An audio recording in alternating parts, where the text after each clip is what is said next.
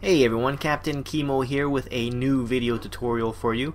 This one is on texturing, and I did this photo last week.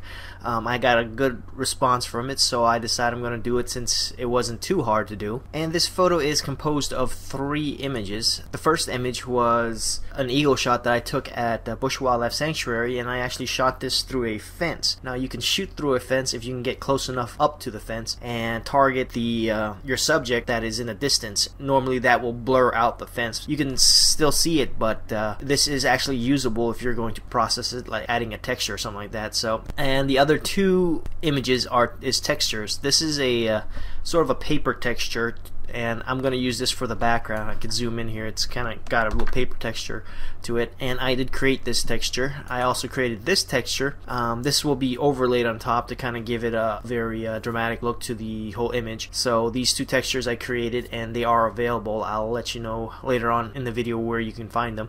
And I took all 3 of the photos there and I kind of merged them together to create this one image here. So let's get started. The first thing we're going to do is go to the eagle shot, and I am going to duplicate this layer, and I'm going to mask out the image with Topaz ReMask. I'm going to go here and use Topaz ReMask, and the reason I'm masking out the image is so that I can just affect just the eagle if I wanted to. So I'm going to separate the textures from the eagle itself, so this will help me to blend in the eagle how I see fit to create a better textured image. So I'm going to go ahead and start with the compute brush here, this blue brush, and we're just going to click around here. I'm just going to hold shift while clicking, and this will create a straight line, and this line will go around the eagle. This won't be too long, this won't take too long, and I'm not going to be perfect here. I'm just gonna go around the eagle, and that should be good. Now I'm going to use this is the remove tool. This is the remove bucket here, and I just hit this area, and this will tell Topaz ReMask that I don't want this area, and just to keep the green area. So the green area is what it's going to keep. If I hit the compute button, it's going to compute the mask, and this is going to be the mask that we're going to be using. And I go into keep, and it'll show me what it's going to keep. So that looks good. I'm just going to hit OK, and now I have my mask. Let me go ahead and close out the 2 other images below us, and this is the eagle and with the cutout. Next, what we're going to do is we're going to go to the paper texture here. I'm just going to go ahead and hit Control A, Command A on a Mac, and just copy it, and then I'll just paste it into this image here. I'm going to drag this behind or below the eagle layer with the mask, and this is going to give us the paper texture. Next, I'm going to take the other texture here. I'm going to go Control A or Command A on a Mac, copy it, and then go back into the eagle and paste it on top of the eagle. And then I am going to change the transparency mode here, and I'm going to change it to soft light. So I'll click soft light, and now you can see the texture. It's starting to look good.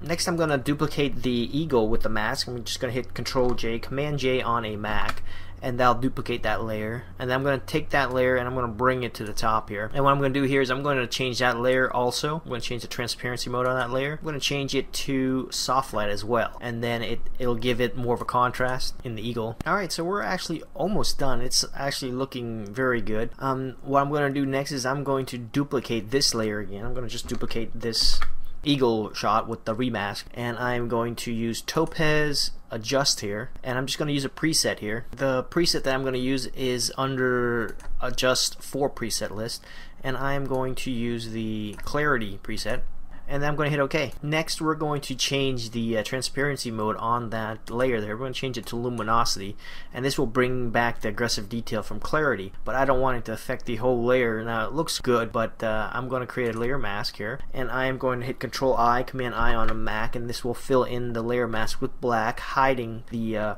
Topaz Adjust effect. And I'm going to use the paintbrush tool, make sure it's on white here, the white foreground, and I will be painting back in the that topaz effect around the head area, because that's really where I want my image to be more dramatic. I'm going to change the opacity to about 25% actually. I'm just going down to 25%, and then I'm just going to paint right around the head of our eagle here. Okay, so that looks nice.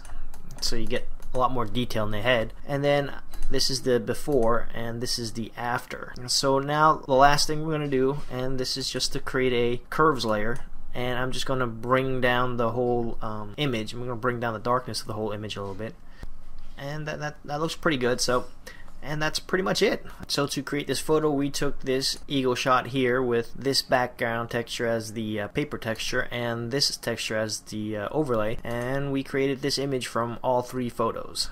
So that's pretty much it for this tutorial. Use or if you're watching this from YouTube, use the link below to get access to the two textures and the eagle so you can work with this tutorial. If you haven't already done so, subscribe to my YouTube channel. Visit my website at captainchemo.com to learn more about the software that I use, like Topaz ReMask and Topaz Adjust. And if you're interested, I do have premium tutorials. That includes 100 textures, and you can learn more about that on my website at captainchemo.com. So until next time, this is Captain Chemo signing out.